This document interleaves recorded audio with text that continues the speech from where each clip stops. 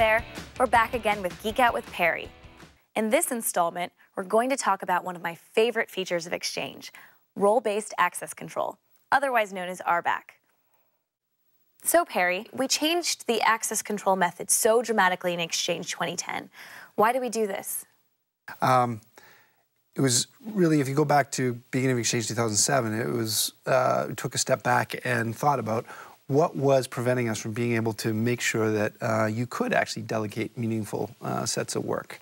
And our conclusion was, it actually was that the model for the way we were doing our administrative functionality was busted. Okay.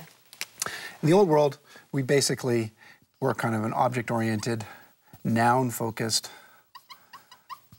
world. Our system management story was largely focused on our UI. And our business logic was entwined in that UI.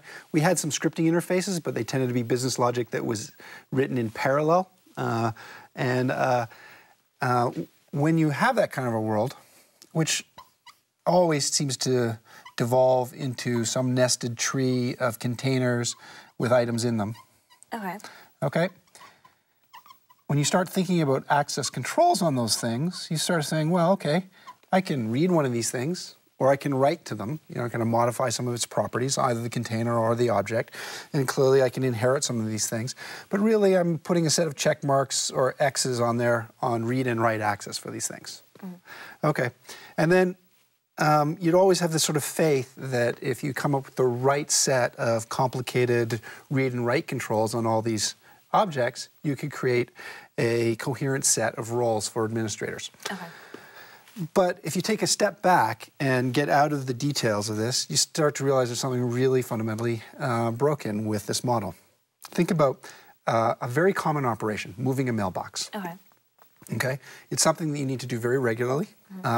Should be a fairly straightforward process, and you'd like to delegate it to fairly straightforward people that don't have a lot of security checks associated with them. Okay. But moving a mailbox involves reading it, and then writing the destination. Yeah. So to delegate somebody in this world the ability to move a mailbox, you're basically giving them read and write access to every single mailbox. Effectively in MSIT, that role is one of the most dangerous ones because they can read and write Bill Gates' email. To get out of the way, out of that world, we really thought we needed to move to a verb-oriented world. In other words, the problem isn't really with the ACLs and the ACEs that you have to sprinkle around here. It's really about the whole model for how you manage the system. Okay. Fortunately, while we were thinking through this, a great team within Microsoft was coming up with the new PowerShell that was commandlet-based. Essentially, creating a set of coherent operations that were all verbs, right, that took the items that you needed to manipulate as parameters, right? Okay. So now you have a set of verbs, like move mailbox, that you can set controls on. Okay. So now I can delegate access to the verb of moving a mailbox, which doesn't actually enable an administrator to read the underlying data or write the underlying data. Only gives them access to actually running that particular commandlet. Okay? Getting this all right ended up taking us 2 releases. So in 2007, we put the base in there by rewriting our entire system management story to be commandlet-based, working in this PowerShell environment that provided rich scripting interfaces. That enabled us in 2010 to then actually implement meaningful roles that were flexible and very fine-grained. So not only can you set control at the commandlet level, but you can even control access at the parameter level within the individual commandlets. It requires moving to this whole model of a verb world to make it work well.